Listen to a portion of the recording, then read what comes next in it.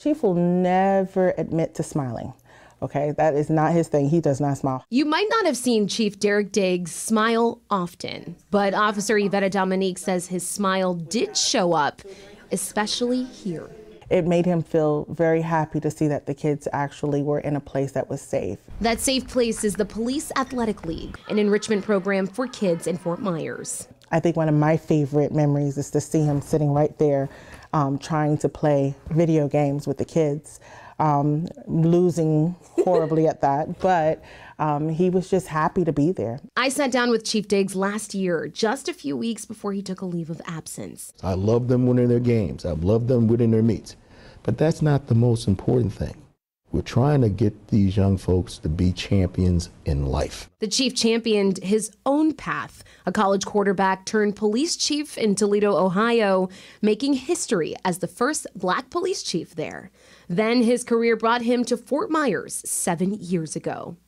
Keith White, the senior coordinator at PAL, remembers when Chief Diggs arrived. At that time, Fort Myers was in a disarray. It had a lot of things going on negative that in our community. Chief Diggs told me even though he was not chief after the 2016 Fort Myers Club Blue shooting where 14 kids were shot and 2 died. And I knew right then and there that we would have to do some things different. A list of recommended changes to policing later came through what's called the Free Report, and part of Chief Diggs' effort to change things included better relationships with local kids. He felt that PAL, along with policing, reaching our youth and giving them something positive to do would help our overall picture of what we do here in Fort Myers. Now that positive influence is gone. It was hard.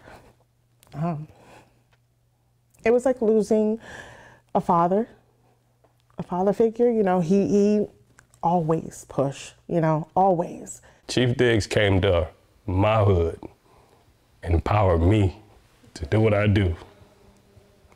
And I appreciate him for that. He is definitely true blue.